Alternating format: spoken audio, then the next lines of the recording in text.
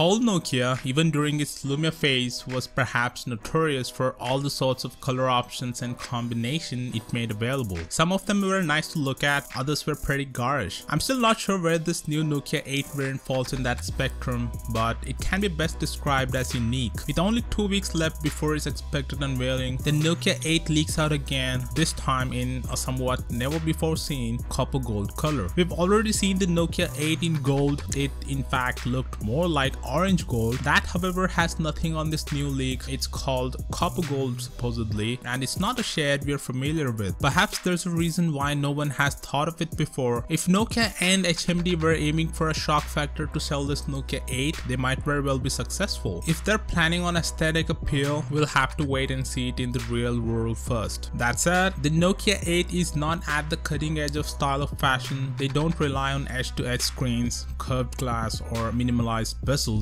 By going for the finished simplicity of a more straightforward design and more off-the-shelf components that are manufactured in much larger quantities, HMD's handset have some margin to play with in terms of pricing. And that could be where the Nokia 8 handsets has an advantage over the competition: price. The Nokia 8 is expected to ship with a Snapdragon 835, 64 gigs of storage with microSD expansion, and a dual camera system from Zeis. That's a pretty attractive package that compares favorably with high-end handsets like the iPhone 7 or Galaxy S8 and puts the Nokia 8 squarely in same territory as high-spec handsets such as the OnePlus 5. There are rumors that it will be priced around $600. If true, the Nokia 8 will be a powerful device at an attractive price. Also, HMD gained 500 of Nokia's design patents that were previously owned by Microsoft. Trademarks such as Pure View, Clear Black, and Pure Motion still belongs to Microsoft, but there's a possibility that they may be transferred as well. However, one of the design patents acquired by HMD is for the Lumia Camera UI. The UI was introduced with the Nokia Lumia 1020 and offers easy access to camera controls like ISO, focus, exposure, and more. None of the new Nokia smartphones launched by HMD feature a decent camera UI, so the new patent should come in handy. That said, the Nokia 8 is expected to launch in August the 16th, and more details will appear in the meantime. So subscribe for all the latest coverage, and I'll see you guys in the next one.